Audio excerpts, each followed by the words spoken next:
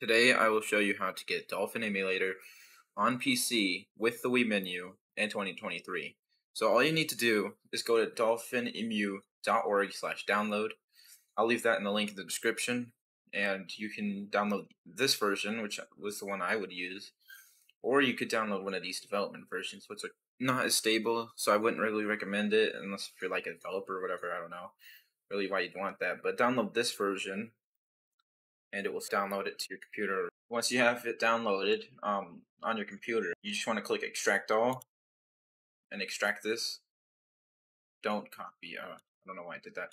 There we go. So we can open this up in the file here, and you want to run Dolphin exe, and you basically got that installed. So now I'm going to show you how to do the Wii menu, which will be very easy. So if it says, I don't know what this is, I guess no, but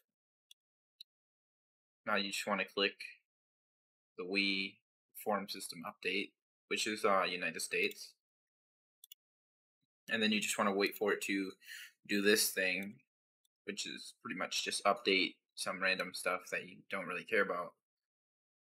Okay, so once it's been updated, just click OK and load Wii system, and there you go. It should be loading this up. See? So we got this up. Now you just click all your settings. So yeah, the default settings.